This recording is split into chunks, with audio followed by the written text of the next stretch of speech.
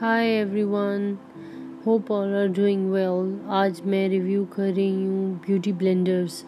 मेरे पास मैंने काफ़ी ब्यूटी ब्लेंडर्स ट्राई किए हैं, जिसमें से बहुत से ब्रांड्स के भी ट्राई किए हैं और अल्फाता से भी लिए, मनीसो से भी लिए।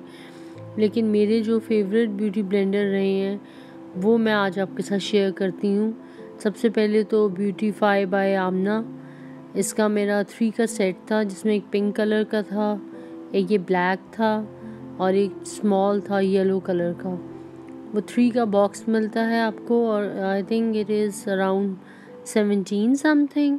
मुझे एग्जैक्टली प्राइस बिल्कुल भी याद नहीं है।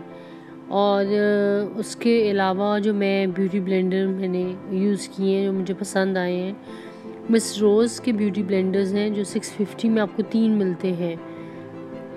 तो इतनी रीज़नेबल प्राइस में आपको मिलते हैं तो फिर आपको यूज़ करने में भी इतना वो नहीं होता, आप करते हो। और अगर वो जैसे कि ये वाला मैं यूज़ कर रही थी और ये मेरा काफ़ी ज़्यादा ना नीचे से स्पॉइल हो गया था, फट गया था।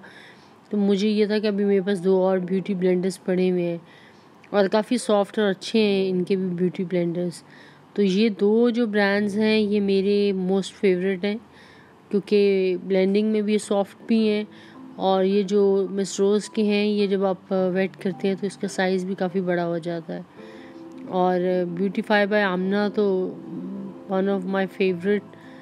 उसके तो ब्यूटी ब्लेंडर्स क्या ही बात है, बहुत ज़्यादा अच्छे हैं। और मनीसो के लिए मुझे अच्छे नहीं लगे, मुझे कुछ मज़ा नहीं आया। और मैंने क्योंकि बहुत हार्ड होते हैं तो फिर आपकी बेस को ब्लेंड करने में काफ़ी प्रॉब्लम होती है। So guys, do subscribe my channel. अल्लाह हाफ़िज़।